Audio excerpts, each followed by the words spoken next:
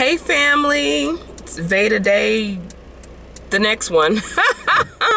I'm on my way back to the conference at my church, and I'm tired. And sometimes when you're tired, you try to compensate with makeup. As you can see, I'm at a red light, so don't be worried. I'm being saved. I'm trying not to have y'all look straight up my nostrils, but I just can't. I can't hold it like I normally would. So anyway, sorry about that. So on my way, it was really good yesterday. They had like general sessions, and then they had a breakout session, and the name of the conference is called The Preferred Life. So it's been really interesting.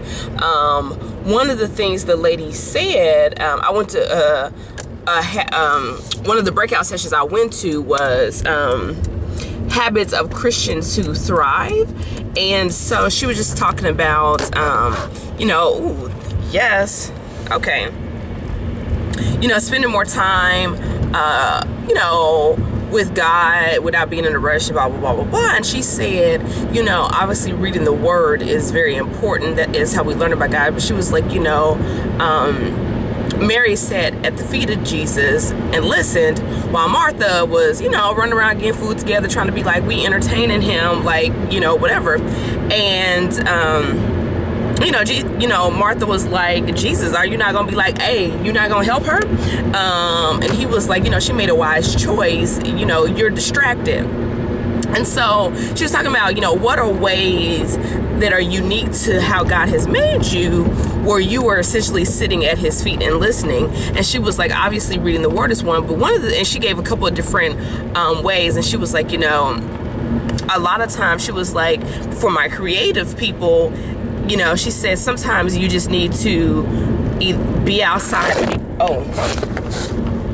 Be outside and be painting, or whatever that creative expression is where you feel the most intimate with God. And so I was like, that really did something for me, because I have like a very strong left brain and a very strong right brain. And so I spent a lot of time in my left brain, which used to stress me out.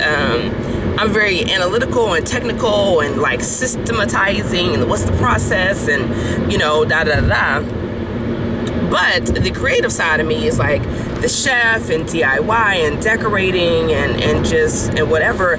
And I don't carve out enough time to be like quiet and in those giftings, where I feel like, when I've prayed about something and I'm looking for an answer, they usually come when I'm quiet and expressing those gifts. So anyway, I just thought I'd share that little point. So I'm on my way. I'm trying not to be late, y'all. It's early on a Saturday morning, which I mainly teach classes in the evenings, so I don't have to get up super early. So getting up early, particularly on a Saturday, is like, why?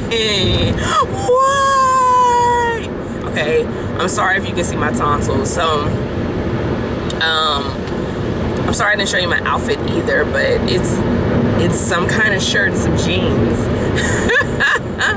And I'm busting some wedges today. I had to do flats last night because my feet were killing me. So let me go ahead and be about my business and be on my way. And if I don't see you later on the vlog for VEDA, vlog every day in April, which I've been, mine is VSD, vlog some days in April. If I don't see you later in this vlog, then I will see you tomorrow. Peace out, family.